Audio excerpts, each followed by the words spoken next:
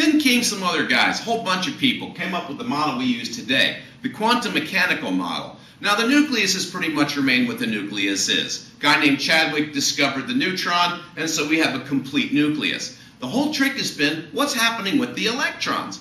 Energy levels, kind of like planets orbiting the sun, right, in orbits. That idea was kicking around for a while, but that's not really the way it works. You see, all things move in waves, and that goes for particles. The electrons travel around the nucleus in a wave pattern, and that wave pattern is determined by interactions with other electrons. It gets fairly complicated.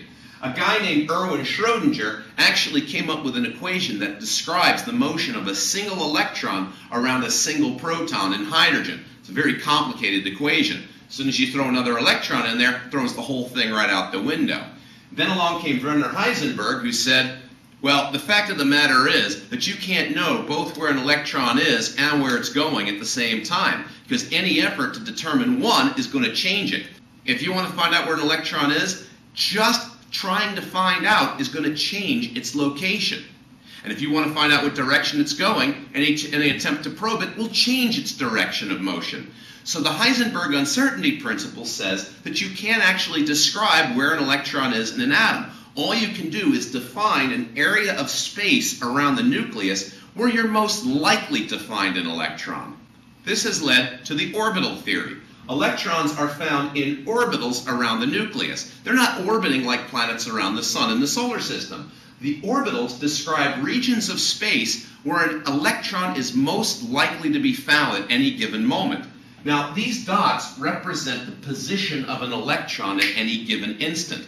You can see that you'll never know exactly where the electron is, but you can define the basic region of space around the nucleus where you might expect to find that electron. This is what's called the S sublevel. The S sublevel is a shape of a sphere around the nucleus. Where's the electron in that sphere? We haven't got the slightest idea. All we know is it's going to be somewhere within that region of space around the nucleus.